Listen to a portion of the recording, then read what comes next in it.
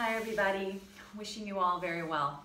Tracy Renee Stafford here. My website is tracyreneestafford.com, and today I'm going to be sharing a short sequence of movement designed to open up the front body and strengthen the back body, upper body only. We'll do the lower body next time. And I do have all of this also in a blog post. If you'd rather look at pictures and read a longer written description, you can find that at my website. And so this sequence can be done sitting at the edge of your chair at your home office, at the dinner table, at the edge of your bed. And I'm wanting to do this because if you are working at your home office and staring at a screen, it's very common to let the body start to close in and shorten all the muscles in the front and overstretch all the muscles in the back, and they can actually get sore from being overstretched. But also, in these challenging times, we can almost be closing the body in as a stress reaction. And while that's very understandable, when we open up the front of the body, particularly in the heart area, we're able to access a lot of good energy and good medicine that comes from the heart so that we can tap into our inner sense of vitality and our inner joy. And we always need this, but especially in challenging times. So let's start. Come to sitting at the edge of your chair, at the edge of your bed. And start off with the arms down by the sides, palms facing out. Draw the belly in strongly, so you're activating the belly. Lift the chest, so the breastbone is aiming up to the ceiling. Roll the shoulders back, so the collarbones feel like they're rolling back. Squeeze your shoulder blades together and pull them down. Keeping all of this really activated and lifted, bow the head down. So you're bowing the head down towards the heart, just letting the head relax. Staying here, breathe slowly and fully throughout this whole sequence. And as you're here, activate the muscles in the back of the body. So feel the back of the arms squeeze, so the elbows are straight. You're squeezing your triceps. Squeeze the muscles in between the shoulder blades. Squeeze all the muscles in the upper back, and as they activate and strengthen, you'll feel a passive stretch opening up through the front of the chest. Okay, the belly stays pulled in the whole time. And then keeping this position, change nothing except bend your elbows so the palms are facing up like you're holding a tray. Stay here, again, breathing fully. Activating the muscles in the upper back, the upper arms, the belly, feeling the chest stay open. Changing positions, we're just going to turn the palms to face down, so it's like you're the Sphinx. Staying here, the upper back is activated, but the head is relaxed. The head is bowing down towards the heart. Good, and then changing positions, turn the thumbs to face the ceiling and open the lower arms so the elbows are staying in by your sides. Staying here, squeeze your shoulder blades together and down. The belly is in, the heart is lifting.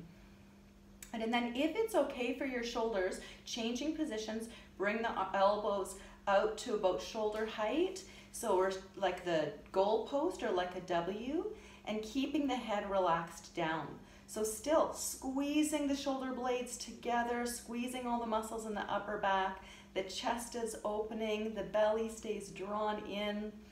And again, only if it's comfortable for your shoulders, lace your hands together behind your head and lift the chest towards the ceiling. If this is not comfortable or safe for your shoulders, just keep the arms down by your sides and lift the heart just by itself.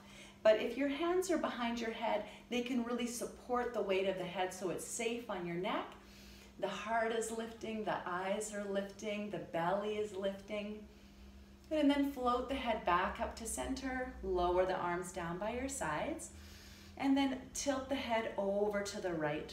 Staying here, breathing into the left side of the neck like it's a rainbow. Try to keep the belly lifted and the chest lifted and the shoulders rolling back and down. And then taking a breath, roll your head over to the side and going over to the other side. So now breathing into the right side of the neck like it's a rainbow. Still keeping the belly lifted, the chest lifted, the upper back really active.